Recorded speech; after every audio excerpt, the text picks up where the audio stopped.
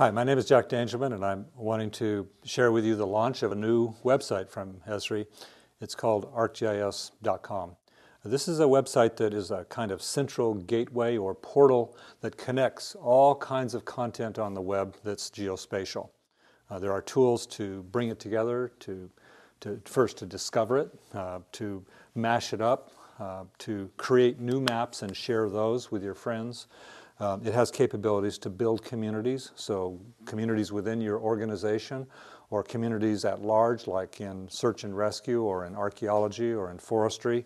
You can share into these communities what you want. You can choose who to share with, and it retains the security of the web social networking technology so that these groups can keep confidential their information, or they can choose to share with everybody if they really want to do that sort of thing. There is also special viewers, one called ArcGIS Explorer Online, which is very thin. It's like what people used ArcGIS Explorer with on the desktop, except that it's very thin and works in a browser.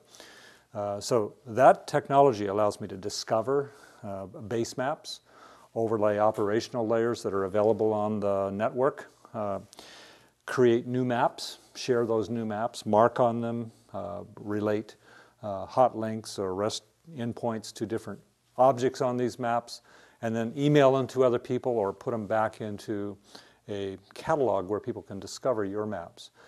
This is very simple technology, very fun to use, and I think will do something really big, which is to connect all of our users around the world around a common portal and allow other people to discover the good and rich and interesting work that our users are doing and become sort of junior GIS users, being able to combine information and share new information to the rest of society.